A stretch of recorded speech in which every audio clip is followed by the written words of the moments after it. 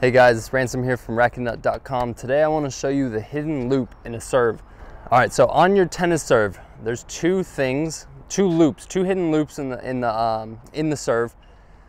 One of them, some pros you may or may not see. The second one is mandatory to get a faster, more controlled serve. First one, here on the take back. So I try to use in my tennis game gravity, and I explained this to a student of mine yesterday who I was on the court with. And he actually asked me, he said, hey, can you send me some pros of serves that you like that show what you're talking about? And I said, yeah, sure. So I'll send them over. I'm like, actually, I'll do one better. I'll make a video and send it to you. So here I am making the video. So anyway, let's get into it. So first loop, I try to use gravity on the way down. So rules of pendulum, if I release my racket release my arm, let it go limp, rules of pendulum say it's gonna return to about the same height, maybe a little lower on the backside. Now, what if I give it a little assistance down into gravity? So what I mean by that is instead of just going limp and dropping, I'm gonna now push into the ground. It should go higher. So when I hit a tennis serve, I try to utilize gravity on both loops. So here's number one, here's number two. I'll show you from a back view. So here's my first loop up here. Now I'm gonna bend at the bicep, let the racket drop, and there's my second loop. So again, both times I'm using gravity. A lot of beginners, they try to muscle serves or they end up muscling serves because they're not doing either of those loops. They pull up and they push up. So again, both I'm fighting gravity, I'm muscling, and I'm muscling. So when a lot of beginners have like sore shoulders, that's why.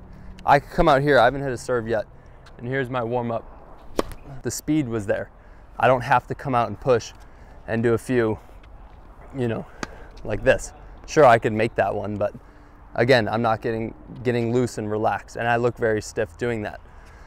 So now again, your first loop here, second loop here. And again, both times I'm utilizing gravity. I help it on the way down so it can get up, and I help it on the way down so I can get up. And that's where your speed comes from. So now if I go limp from here with my arm, it's gonna drop and come back to about there. Now I'm gonna give it a little bit of help.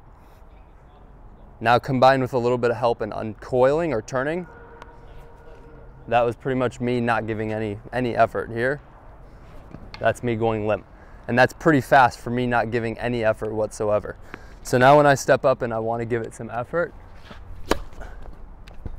it's very effortless, very smooth, very fluid. And again, I have gravity on my side assisting me. Same concept goes to the forehand. A lot of players go here and they drag the racket straight through, something like that. Now what I try to do is, again, utilize gravity. I take it high up top, and now I'm going to go limp. Okay, so that's me going limp with my arm. That pretty much resembles a tennis stroke. Now I'm gonna give it some assistance.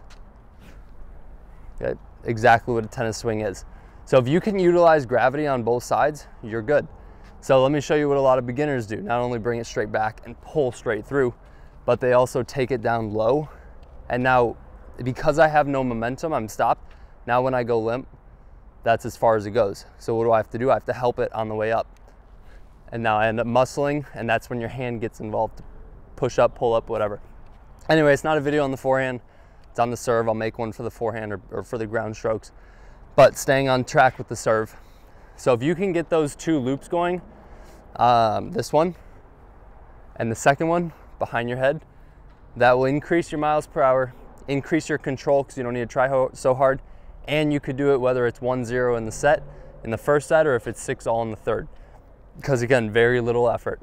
So again, a lot of beginners, to kind of recap with what beginners do, they pull against gravity and they push again against gravity, or pull, whatever you want to use, pushing again, working against it both times, up and up. So anyway, my lesson from yesterday, I tried to get him doing this loop.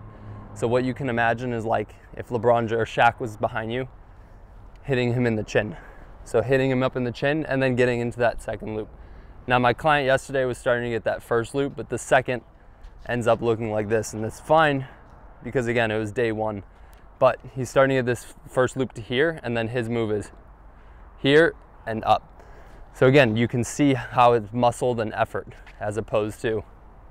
So one drill you can do is throw like 2 tennis balls into a soccer sock or something decently long and get it going like this. Or you can take your tennis racket, 2 fingers, and just swing the motion and feel your racket going one fluid. Now if I start, so here's me fluid. Now if I start pulling and pushing, you can see how the racket's getting thrown off